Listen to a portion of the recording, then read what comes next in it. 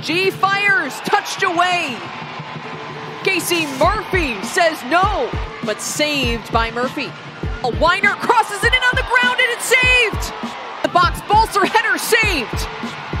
Casey Murphy, a brick wall between the pipes. We had our game plan coming in and it was a grind for sure. Back line came up big as always, blocking shots, blocking crosses for me. So another shutout, which is always nice. Sanchez plays it across and it's flicked in. 3 goals in 3 matches for Tyler Lucy, and North Carolina take a 1-0 lead on their home field. Tyler is an unsung hero a lot of times. You know, I think she makes her own luck with her relentlessness, her tireless work ethic. So, you know, I'm so happy for her. And this is just the beginning for Tyler. It was a really gritty win. Obviously, we just finished it out. Casey made some unbelievable saves. Clean sheet. Our defense was, you know, locking it down. So yeah, it's a gritty win, and now we're ready to get on the road. You know, today was one of those games we had to grind out the result, and that happens sometimes. You know, now it's about recovering and getting ready for the next couple games away. Obviously, we've got a midweek game and then a weekend game.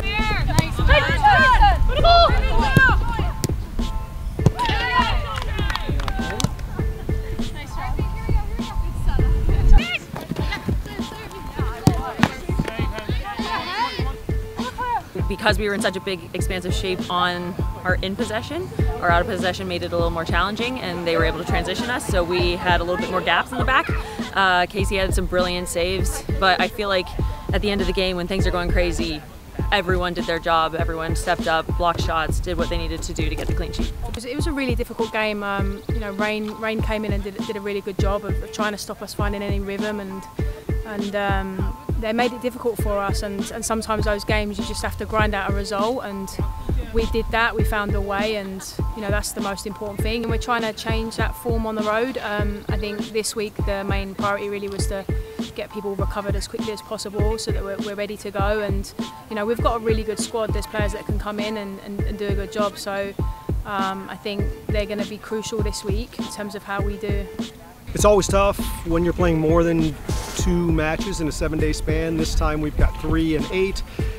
Very challenging. The match day is by far our biggest loads of the week, so now we're smashing them into 1 week. Huge load. Takes us probably to one of our bigger loads of the entire season when we got something like this happen. We do train for it. We train at a very high standard, very intense, pretty high volume. The players are ready for it. I feel like this is the kind of week that we prepare for. And historically, we have actually shined during weeks like this, especially when other teams are in similar periods of match congestion. So we're ready for it. It is going to be a challenge, but we're up for it. I expect a better performance than we put out in the last game. Honestly, we can only go up in terms of in possession, but you know, when it comes down to the end of the day, everyone just needs to put in the effort. Obviously, like, we're not always going to have the best performance. We can't just always climb up. It's an ebb and flow of a roller coaster, and hopefully it's like a more rolling hills than a roller coaster ride. But you know, just doing our best to bring the energy and do what we need to do to get out a win. NC on 4, 1, 2, 3, 4. NC.